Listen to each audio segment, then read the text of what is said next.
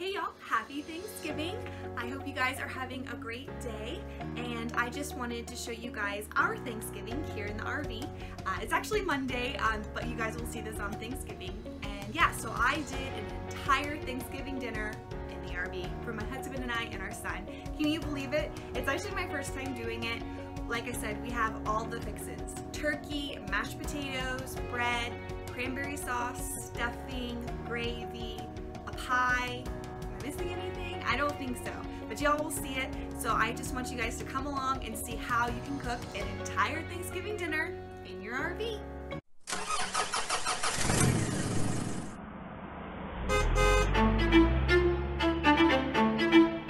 So I first started with the turkey because it took 7 hours in the crock pot.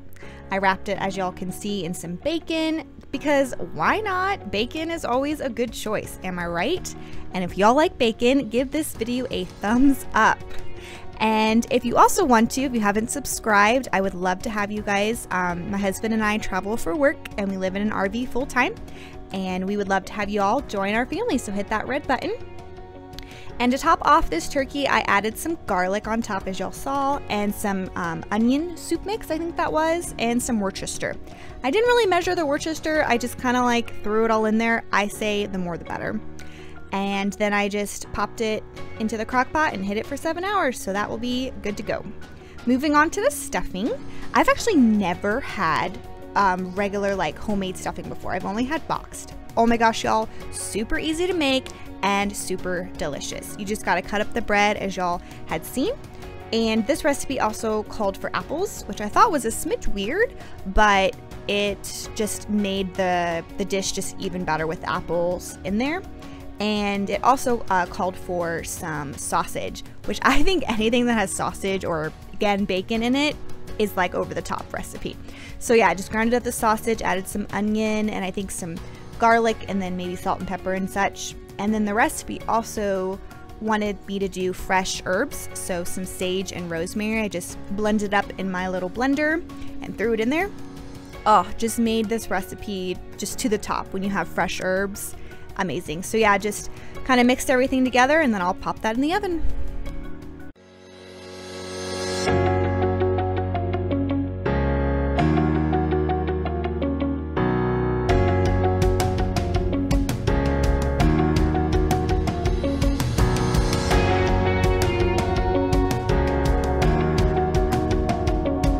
Moving on to the potatoes, I actually am one of those people that love the skin on the potatoes, so I just love my little scrubber there. I scrub all the potatoes with their skins on. I just think it gives it a little extra something something to the recipe. And yeah, just cutting them up and putting them in the pot so I can boil them up. And if y'all had noticed, that's actually the same pot I had used for the stuffing. No, I did not have two. I actually did like 4 different sets of dishes throughout this entire thing because I only have a certain amount. So yeah. Those are the downfalls of cooking a big dinner in an RV, but hey, dishes aren't the worst thing in the world. So I just use my little blender there and kind of blending it up or mixing it up. And honestly, with my spices, it kind of just goes with whatever. I always do the butter and the milk, salt and pepper. I think this time I added some garlic, and then I had some of that rosemary and sage left over from the stuffing, so I was like, let's throw that in there. But my secret recipe, or I should say Martha's secret recipe, is cream cheese, y'all. That makes your potatoes the best thing. I put a entire block of cream cheese in there. That's the way to go. Moving on to the cranberry sauce. So yeah, I just had some fresh cranberries, some OJ, and some maple syrup. And I actually put some honey in there too because I ran out of maple syrup and I needed it a little bit sweeter. So that's all it takes, y'all. I love cranberry sauce, but I will only eat it homemade, y'all. And also, oh, I did throw in some cinnamon, sorry. Gotta have some cinnamon in there too. And what's great about this is you can, make it the day or two before and throw it in the fridge, and it's perfect.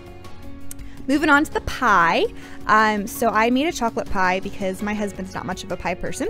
So yeah, I just got the Jell-O mix and then I'm just mixing up the pudding. And I did make my own graham cracker crust with some graham crackers, sugar, and butter. And I'll be putting that in that little pie dish and throwing it in the oven just to give it a, make sure it's like packed well.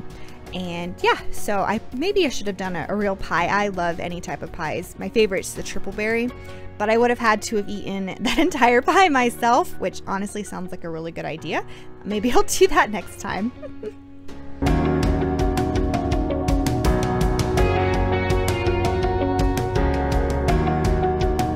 moving on to the whip topping, my favorite part, but only if it's homemade, y'all. It's super easy.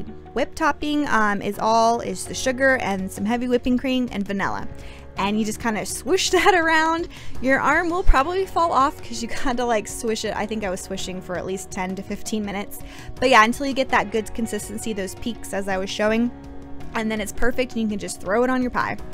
And yeah, what I loved, I think what I learned from this experience of making a huge dinner in a small kitchen is preparing stuff beforehand. I had made this pie like early in the morning, and then I had also, I think, made the cranberry sauce, like pre-did the stuffing. Like I just kind of pre-made a lot of stuff and then just threw it in the fridge, and then I was able to, like, you know, pull it all out and warm it all up at the same time. Super good, and get your dishes done. And here is the finished product. Isn't it gorgeous? I think we did a great job, and I did do some store-bought stuff, as y'all had seen, is the bread, and then I just, you know, did some store-bought salad for a veggie. But I mean, you can do some homemade, some store-bought. It's really not that big of a deal, and I think it turned out really great. And granted, I had to do dishes again a lot, but it was all right. So yeah, I hope you guys liked this video. Hit that like button if you did, and please consider subscribing. I can't talk. That red button right down below. Like I'd mentioned, we're just a family that lives in an RV full-time, and we would love to have you guys join us and take a look at our other videos if you'd like, just about mom life and travel life. And yeah, and I update every Thursday, y'all. So tune in next week for Jen Lee in the RV.